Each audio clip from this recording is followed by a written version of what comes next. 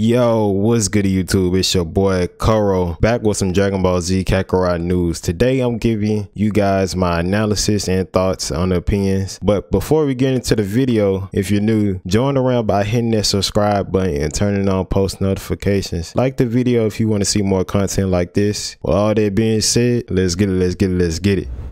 All right, here we go. Dragon Ball Z Kakarot is an action RPG. Let's see what's happening. So I know they're talking about the support characters in this game, playable support characters, and I kind of got some things I want to touch on. So I'm gonna be quiet. So let's see what's going on. Also play a major role in the Dragon Ball Z saga. Okay, we pretty much seen all of this. That animation just be looking so cold. Characters that will be assisting Goku in battle as support characters. You can take up to all right, I'm gonna stop it right here. I just want to touch on this. Like, how good are these support characters are going to be? Because I can't help but to compare, you know, this game to like Xenoverse and stuff. If you ever play Xenoverse or Xenoverse 2, pretty much the support characters was always pretty much useless. That wasn't even powerful enough to even get the aggro. I just hope the support characters in this game is at least kind of like decent, like they actually like help you out. I just want to throw that out there before, you know, because this is my first time watching this. Let's continue. Into battle, and each of them has a unique set of moves and techniques to back Goku up. Okay. Let's start off with Krillin. Krillin. Use the solar flare to blind and stun enemies within a certain range. I bet. The disc tracks the enemy and hey, it like they're gonna be pretty useful for once. Hey. Next up is Yamcha.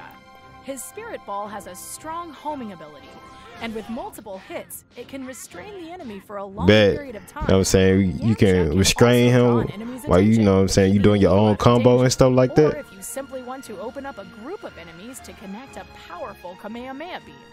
Okay. Yen can also use the solar flare to stun the enemy, but be sure to also utilize the tri-beam to dish out some serious damage.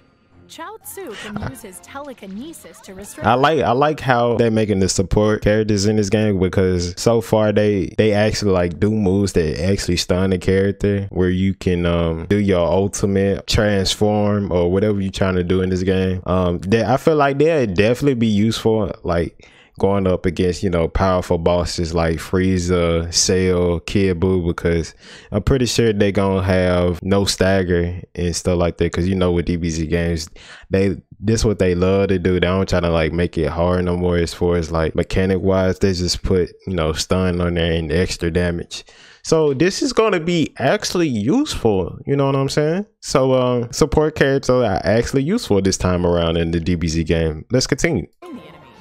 This effect lasts for quite some time, so take advantage of this opportunity. Yes, sir. Combos. Along with the unique skills that each support actions brings to the table, let's go on what's going on here. Fighting alongside Goku during combat, and will take certain actions depending on your playstyle. For instance, they may help you connect combos, launch a range. Okay, bet. Yo, the graphics on this game just looks so clean. You can also launch a Z combination attack with your support. Yo, they got like a hold on. Okay, so she said Z combination, so like we got like team ultimates now, like a coordinated attack. Yo, this gonna be dope. This gonna be like on some you know, like the Storm series. I mean, because you know CyberConnect 2 is making this game, but like I feel like that's pretty dope because we never got that in the DBZ game. So it's gonna be rather interesting, you know, for me to connect. What's she say again? I forgot already. You can also launch a Z combination. Z combination, this is what it's called. Whichever. Okay.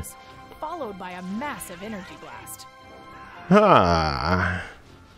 Now, let's answer the playable characters. Yes, sir. The bread and butter. Be able to take control of other playable characters other than Goku. The bread and butter. That who? Playable characters during combat. Hey. Yo, they got him. Yo, they go back. Oh, my bad, y'all. I'm tripping. During your adventure. Playable characters can be controlled hold on, y'all. Not only during combat, but on the field as well. Yo, they got my guy Gohan in this gi.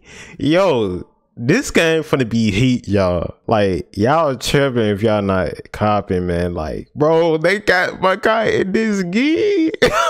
Enjoy hunting, eating, interacting with know what I'm saying? Same song for me, go on. Simply traveling as your favorite heroes. There are also some subquests that can only Bruh, I can go in the house. Specific playable character. Now let's see the playable characters in action. First off is Goku's son, Gohan. Gohan is highly proficient in hand-to-hand combat. Connect your combos with short-range skills to take away the enemy's health and finish them with Masenko. Piccolo has high health. Okay, we know Piccolo confirmed. With the explosive wave, he can create a wide-range blast around himself. This is very useful when there are multiple enemies crowding your space. His iconic special beam cannon is, of course... So that pretty much just going over the moves that he can do and stuff like that. Vegeta has a preference for Ki Blast, which you pretty much already know. His multiple energy blast launches a rain of Ki Blasts towards a targeted enemy. This is useful for one-on-one fights, as well as taking down several enemies clustered together.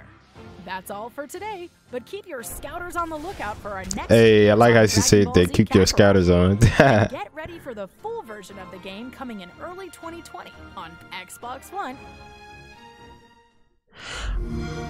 Alright, so this pretty much it. Again, support characters in this game gonna be actually useful because, like you said, I'm just reiterating some of the things they already said. Like, you're gonna be able to actually stun the character in place, or at least stall them off long enough to where you can pretty much do whatever you want to do, whatever it might be. If that's transforming to like a Super Saiyan to gain a big power boost, or doing a level 3s.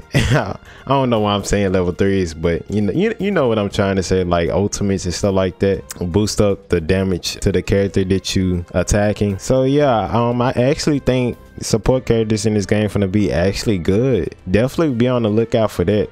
That's pretty much all I have to say. Hopefully you guys enjoyed the video. Like the video if you enjoy and you want to see more content like this. Subscribe to the channel if you enjoyed the vibes, and also if you want to keep updated to Dragon Ball Z Kakarot news and gameplay. Don't forget to turn on post notifications so you won't miss out on the upload. And join my Discord, y'all. Join my Discord so I can communicate with you guys, and follow me on Twitter so you guys can keep updated with me. But yeah, that's pretty much all I have to say, you guys. With all that being said, I see you guys in my next video. I'm out.